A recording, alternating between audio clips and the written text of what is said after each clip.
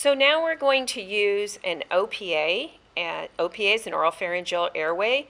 The clinical indicators for an OPA are an unresponsive patient, and if the patient gags when you insert the airway, they won't be able to tolerate that airway and you'll need to remove it. So there's two measurements for an OPA. The first measurement, that is probably the more common, would be measuring the flange, which is this part, from the front teeth, and then the distal part to the angle of the jaw.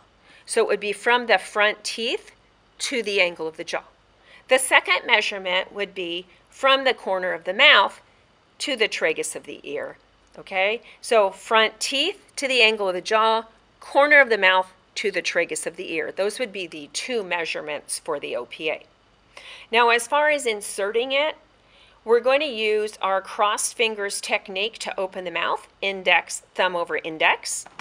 We've already measured this from the front teeth to the angle of the jaw, or the corner of the mouth to the tragus of the ear. We're going to insert this upside down, so we're going to invert this. We're going to follow the curve of the hard palate. Once we reach the soft palate, which is sort of spongy tissue, we're going to rotate that 180 degrees, and the flange should rest on the lips or on the teeth like you see here.